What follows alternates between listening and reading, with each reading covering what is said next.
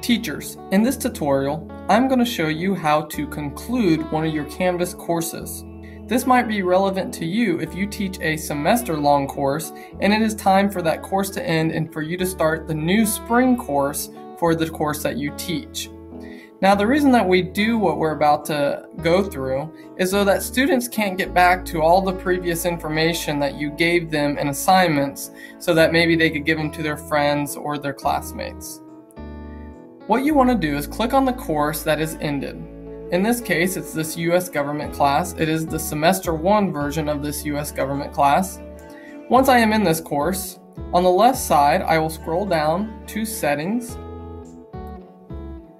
And under Settings, you'll see Course Details. This is where we need to be.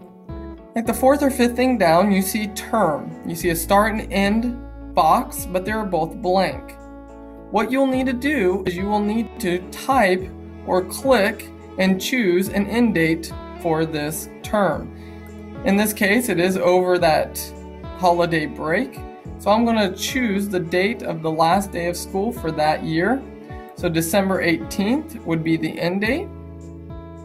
Users can only participate in this course between these dates. You want to choose that so that they're not able to go back. And then if you scroll down a little bit more, under Visibility, you'll see Restrict Students from Viewing Course After End Date. You want to select that. So now if a student tries to get back to the course from that previous semester, they will no longer be able to. One thing that you need to know is that when doing this, if you have students that still need to submit something past this date, they will not be able to do so.